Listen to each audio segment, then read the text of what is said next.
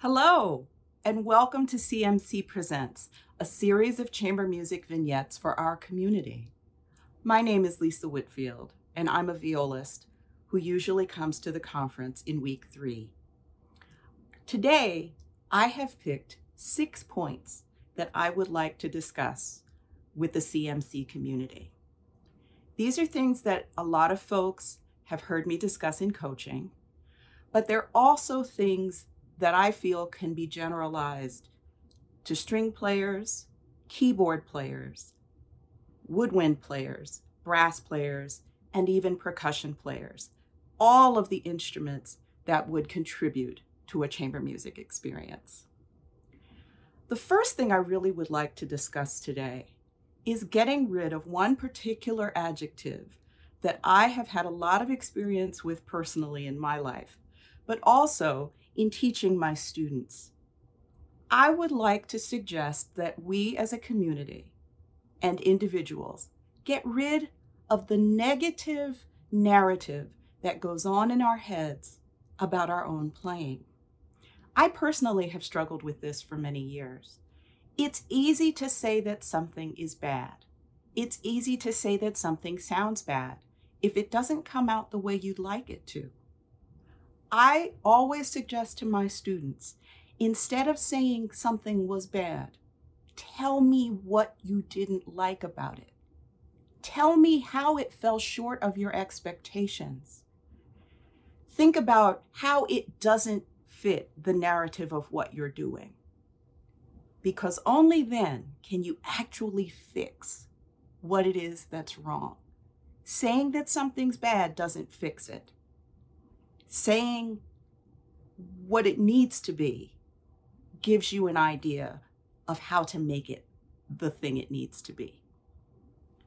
Intonation, tone, sound production, all of those things can be worked on technically, can be practiced, and can be improved.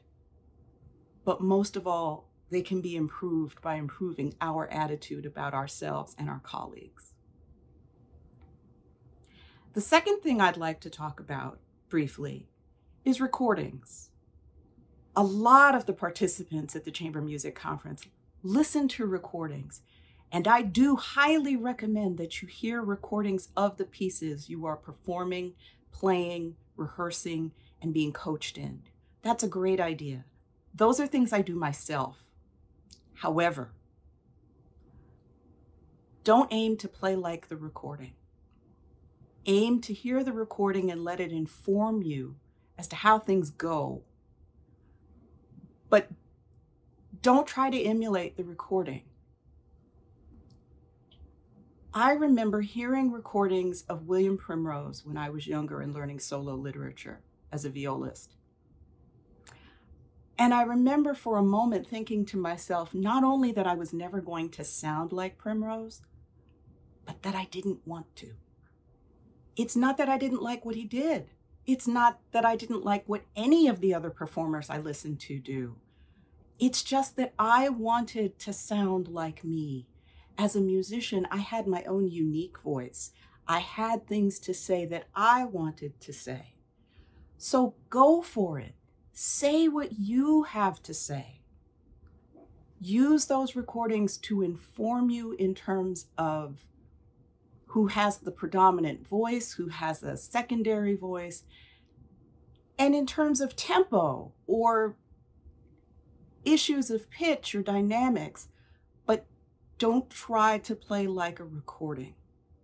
Play like the individual that you are.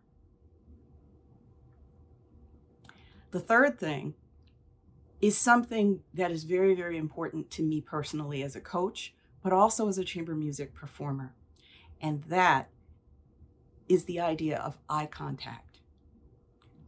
I tend to be pretty intense with my eye contact during performances, particularly in parts that I've learned well.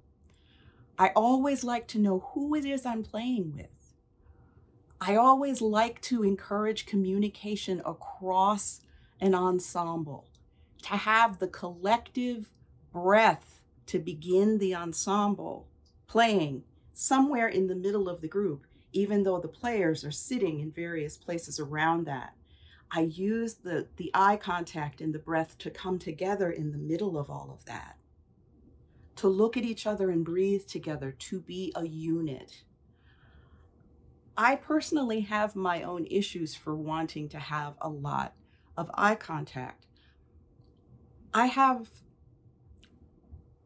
difficulty reading. I've always had difficulty reading. I didn't learn until I was in college that I have dyslexia. And I've worked very, very hard on reading things correctly and learning things by heart, by ear, so that I could get out of my part and not be a slave to the notes on the page, but be able to look up at my colleagues and play with them. That for me was my liberation from a negative, from a problem. But it also turned out to be really, really great because chamber music is about that connection between players, among players.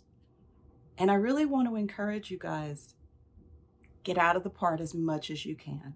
Learn it, enjoy it, live it, and then enjoy the passion and the joy of living it with someone else.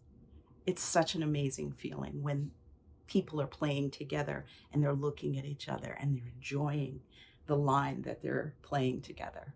That's one of my favorite parts of chamber music. Along with this is what it's like to prepare a chamber music part in a vacuum. Over the years that I've worked at the conference, a lot of people assume that the first violin has the melody all the time. The flute or oboe have the melody all the time. The trumpet all the time. That there is a soprano high voice that will always have the melody. And they tend to get tasked with a lot of heavy lifting for leading. I am of the opinion that sometimes the lead voice, the melodic voice, is not the best voice to do the leading. Sometimes it's the lowest voice. Sometimes it's one of the inner voices. An example of this, one time I was asked by a group of participants to come and play the Brahms Clarinet Quintet with them. And there were 3 violists who were interested in doing it. And rather than have them tell the other 2 that they shouldn't, I wanted us to rotate in and out of the viola chair. And the other 2 violists and a few of the other players were complaining about the viola part and how the viola part really is uninteresting or boring. And I tasked the group with trying to play a particular passage without the viola. Needless to say, things fell apart kind of quickly. And I know I'm a violist and this sounds biased, but bear with me for a moment. I then went into that particular situation and sat down and played the part. And I said, I'm not going to play too loud, but I just want you to hone in on what I'm doing for a second. It was a rhythmic part that went between the 2 and the 3 that were going on in different instruments. And because of what the part was doing, the other players were able to hone in on it and go, wait a minute, I can play this now because I can hear what the viola's doing. And that totally debunked the myth that there is only one important voice at any given moment.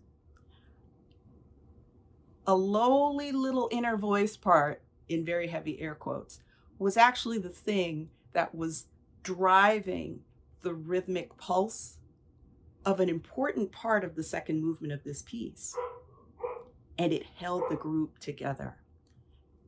Chamber music has no unimportant parts. A piece of chamber music without all of the parts that were written for it is not complete without any of those parts. They all need to be there. They all have a function. They all have a job, and they are all important in their own way. So when you're preparing your part, remember, There's nothing unimportant about it. When you go to learn the notes, look at the other parts. Where are you playing in octaves or thirds or sixths or other intervals that might be tricky to tune? Where are you the predominant voice? Where are you a backup voice? A lot of my participants will tell you that I have a tendency to say, that's Diana Ross, and you guys get to be the Supremes. Sometimes you're the lead singer, and sometimes you're a doo-wop girl, and that's totally okay. But the doo-wop girls have to be together. Think of Gladys Knight and the Pips. I love Gladys Knight and the Pips. Gladys Knight's voice is amazing, but the visual of watching that group perform, so much of it is the choreography and harmony and call and response that comes from the Pips. Gladys Knight by herself is awesome, but Gladys Knight and the Pips was amazing. And I want to see that. And sometimes in chamber music, you want to hear that. You don't just want to hear Gladys Knight. You want to hear what the Pips are doing too. So if your job is to be a Pip, be the best Pip you can be.